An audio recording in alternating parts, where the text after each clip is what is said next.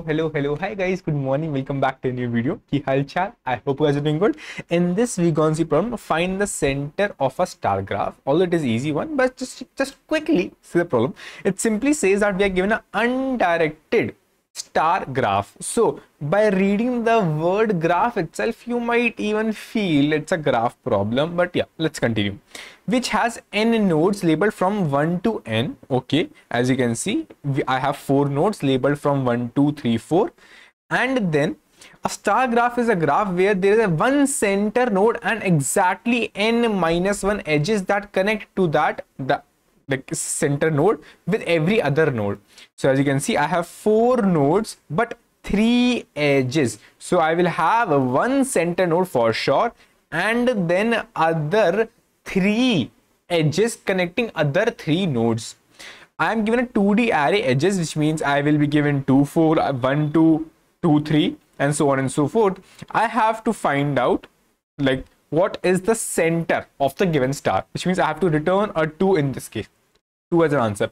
So as we saw that, okay, it is a graph, they are mentioning a graph. So, and we just want to know this center element. What is the property of this center element? The property of this center element is that everyone else is connected to it and he is connected to everyone else.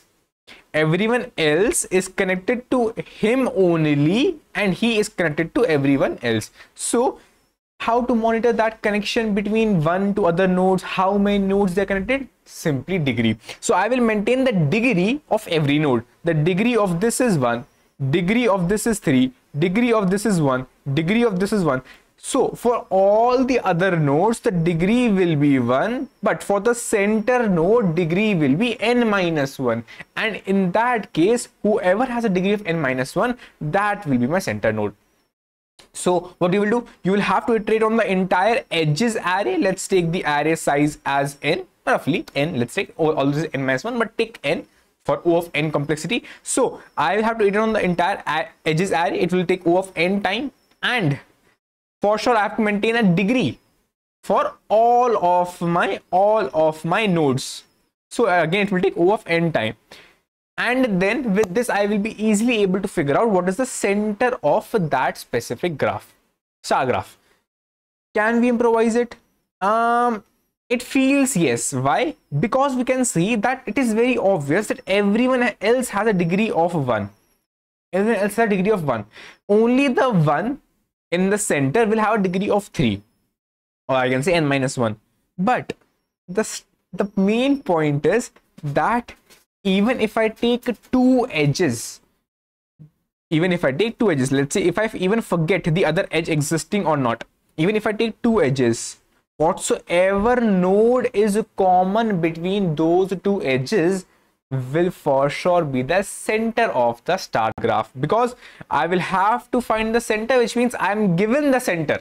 I know that there will exist a center. If there exists a center, which means I know the 4 cannot be attached to anyone else.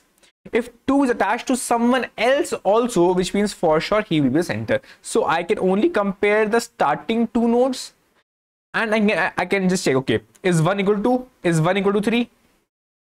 Okay, is 2 equal to 2? Yeah.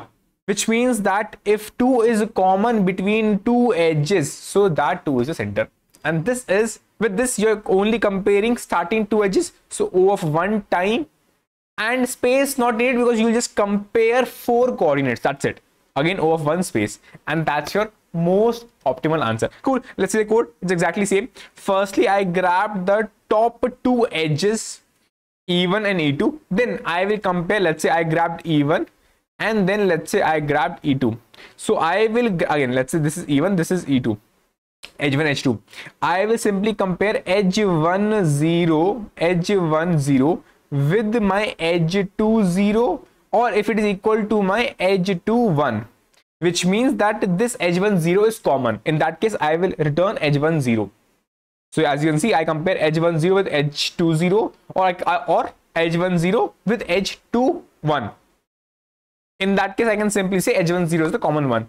If not, then for sure edge 1, 1 will be the answer, because I know for sure there will exist some element which is common, because I have, and I know this will for sure form a star graph. So yeah, that's the answer. And again, if you would say, Aryan, what if I want to figure out if there is a star graph or not? Then simply compare. If this is also not equal, then obviously not a star graph. If equal, then you have to compare the entire array, because then you will have to, again, this is the problem when I'm saying, okay, what if I don't know there's a star graph or not? Then I have to go and iterate on the entire array and see if it is actually following that star graph property or not. Cool.